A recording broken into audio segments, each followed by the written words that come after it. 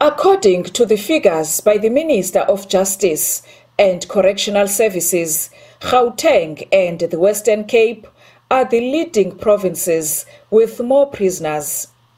They are followed by KwaZulu-Natal and Eastern Cape. Organizations that champion prisoners' rights say overcrowding violates the rights of prisoners. They say this further affects the rehabilitation and reintegration of prisoners back into society. Overcrowding in itself creates anxiety, it creates panic, and when institutions of corrections are overcrowded, there is less food that must be provided to prisoners. There is less attention.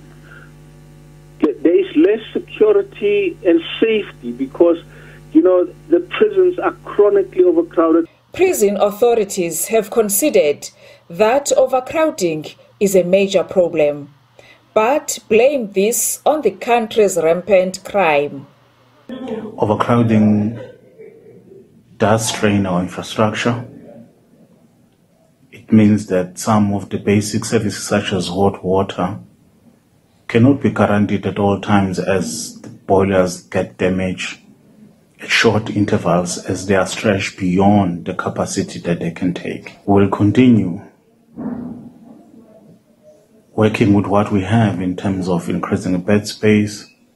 The figures also show that there are 30,000 guards who look after the prisoners, and this figure is lower than the one needed.